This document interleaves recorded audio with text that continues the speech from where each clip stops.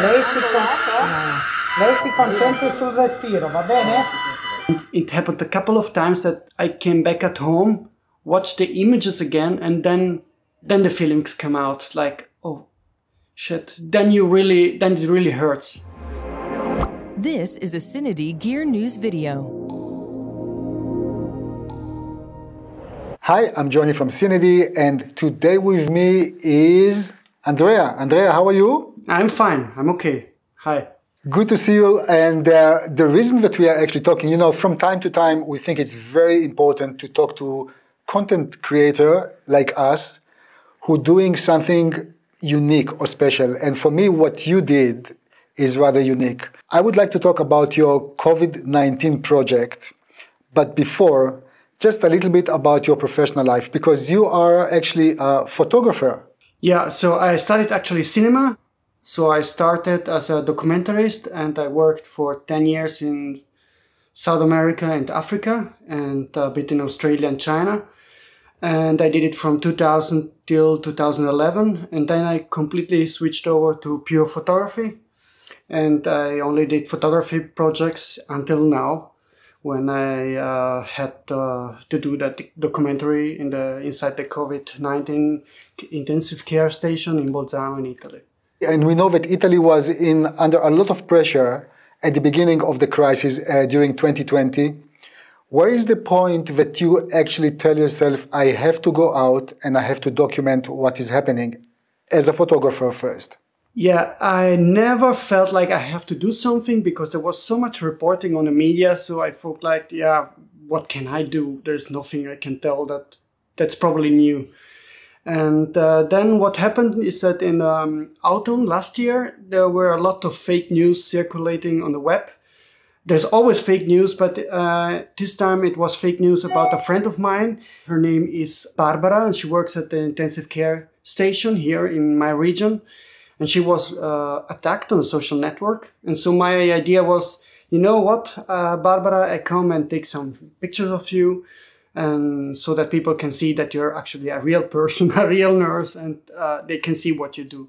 That was the kickstart of the project.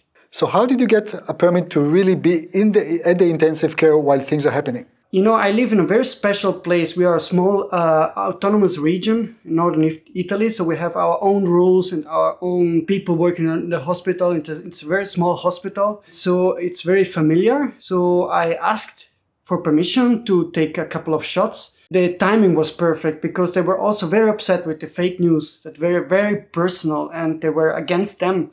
So they said, like, you know what, just come, we try, we see if we can work together. After the first day I shot inside the intensive care unit, the chief actually asked me, and how did it go? And I said, like, I could really build up a tent here and shoot day and night what's happening, because I really didn't expect this. And where was the point that you decided to move from taking photos only into video? You know, it's 10 years I don't shoot documentaries, so I was really feeling comfortable just taking pictures. And so for the first months I did just that. And then I built up a good relationship with a doctor, and he just started to talk with me, and they said, like, you know, I will record what you're telling me because it's interesting. Jetzt sind 6 Tage ohne mich draußen, weil meine Frau im Moment nicht selber, zumindest von daheim arbeiten muss, mit dem Lockdown sowieso. Geht's auch aus. Aber jetzt ist die Leihoma krank und der Babysitter, dann ist auch wieder schwierig für sie, gleichzeitig Homeoffice und die Kinder.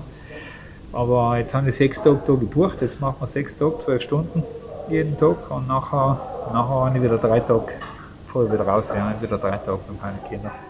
We made a short video, we published it in the beginning of January, and that video completely went viral through Germany, Austria, Italy. It was totally unexpected. And so from that moment on, I said, like, maybe I should do more of those small interviews, and yeah, it worked. Please try to describe, the first moment that you're in the intensive care. I can only imagine it's like a nightmare. You know, I watched all the media, so it was already like 6-7 months that we saw, you know, sick people, dying people, and those images. And so I really was expecting to nothing. And the first day I went inside, it was a surprise for me. I saw so many things that were untold, and I realized I have to make something. Because you always hear, yeah, today 10,000 infections, 500 deaths, whatever. After sometimes they become numbers, and I wanted to give them those numbers a face, a story, and that was my goal. So did you follow the intensive care unit as a unit, or you actually picked up some personalities, some people to follow through the process? The first 1.5 months, I just stayed in a unit and tried to figure out with whom I could talk, whom I could follow, trying to learn what's going on, because I really had no idea how an intensive care unit during a pandemic works. So only after 1.5 months, I started to, build up some relations, first to nurses and doctors. Ich arbeite normalerweise mit Emergency in Kriegsgebieten. Und bin jetzt eigentlich mal zufällig in Italien gewesen und dann hat mich natürlich Bozen gefragt, ob ich ihm da auch helfen, nicht im Notfall, wie ich halt sonst in die Notfälle hilf, und dann habe ich gesagt, ja, passt. And through them, then I initiated to talk to patients and understood, for example, that the last days in the intensive care unit, the last days for patients are the best to interview them. When they get better, that's when I made most of my interviews. Ich bin ein relativ fitter Sportler und einmal ist so jede Krankheit hat sich relativ schnell verschlechtert. Ich selber, ich bin der Erste, der das ein bisschen unterschätzt hat. Okay, you're in an intensive care unit and people obviously are just on the edge of either get better or unfortunately not.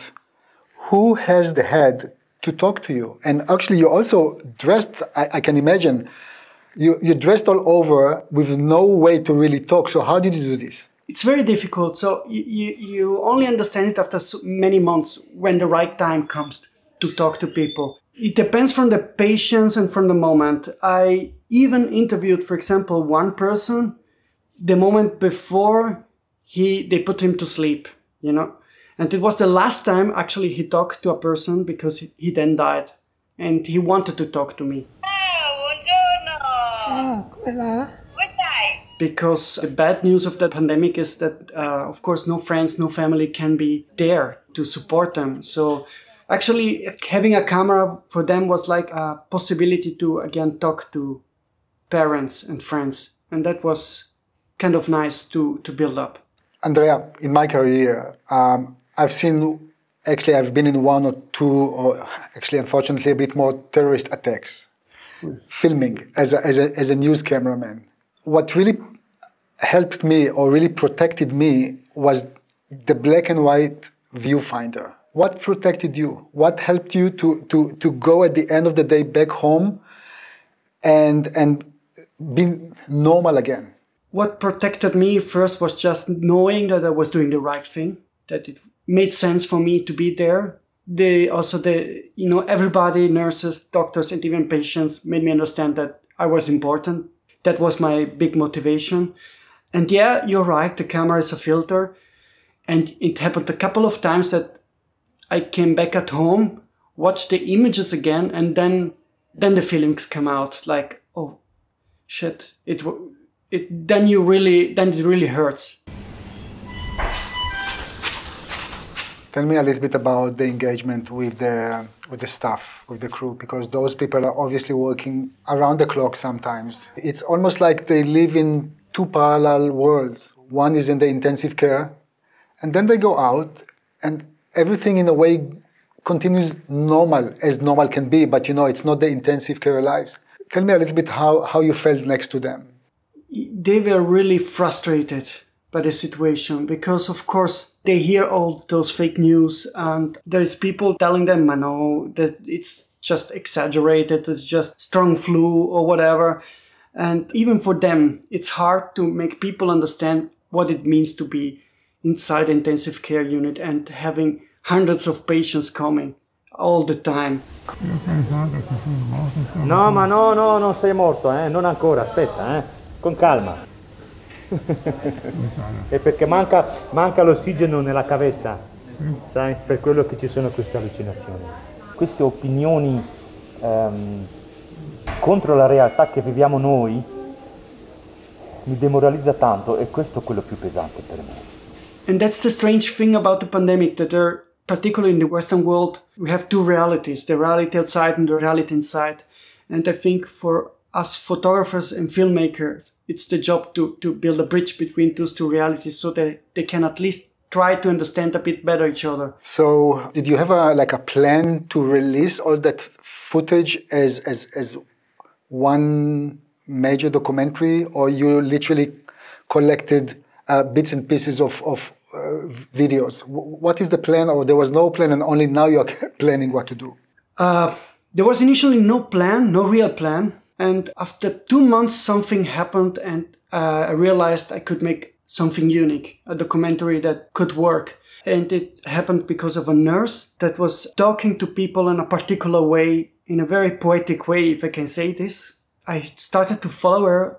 I followed her in all the steps a patient takes, like when they come in, when they wear the mask, when they get intubated, when they try to talk, when they die or when they get better. So she will be my invisible red line of the story. And the documentary will have no interview. There will be no words like corona, pandemic, whatever. It will just show a series of moments of what it means to be inside an intensive care unit as a patient and having nurses and doctors caring about you until the end when you die or survive. And I will probably show the documentary in autumn. It's also clear for me that I have to show it after the pandemic because I think people are not ready yet to accept those images. That's my feeling. So I will probably show the documentary in October, November, hopefully if the pandemic is over. That's what I wanted to ask, because in a way, it's always two stages. First is being there while things are happening. And then and I guess you will do the editing, it's almost like reliving everything again. And then it can be even harder because then you go like, wow, I can't believe it, what I see. So will you be editing the video? Yes, because I have that red line in my mind. So I will, of course, do the raw editing. But I don't know when I can start, because I just stopped 10 days ago to record everything. And I still haven't found the moment where I take my laptop and watch the images. I need some time, to blend off all what I saw, and I don't know how long it will take, but I will do the editing. I know the story, I know how it will end, so the film is there in my head. So okay, let's move and talk a little bit about equipment. I know intensive care units quite well. One of the most dominant things over there, besides the images, is actually the sound. Lei si concentri sul respiro, va bene? The sound can be so significant. How did you deal with the sound? It's only on-camera sound, or you made sure that you have what you really want after some time, after getting to know the unit itself?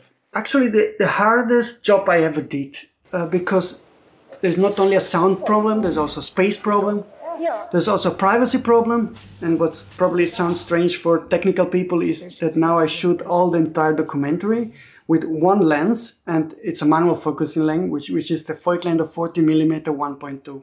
Because for the sound, I had to be really extremely close, because otherwise you don't hear anything, because there are the machines doing noise, the alarms going off, and of course you have the mask and the face shield in front of the doctors and nurses. So I needed a wide angle. And at the same time, they were not static, they were constantly moving. So I always feared, when they were moving, to record something that you cannot show. And what I really wanted from the start is not blurring out people, like you see in the news, where you see them blurred, because that creates just a distance in the story, and I didn't want that. So with the 40mm 1.2, I was able to keep the background blurry enough to be able to follow the people wherever they go.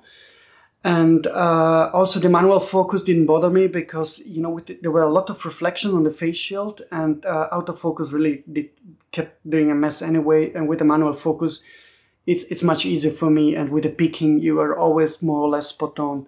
And so that's how I work. And for the sound, I have the microphone for the Sony A7R4. I don't remember the name, but it's the microphone that only works for that camera, and it really did a superb job. So obviously you relied on the camera IBIS in order to stabilize the images. If you're working with a lens which is 40mm, in length and handheld, I guess, most of the time? Yeah, it's always handheld, yeah. So you relied on the sensor image stabilizer of the camera?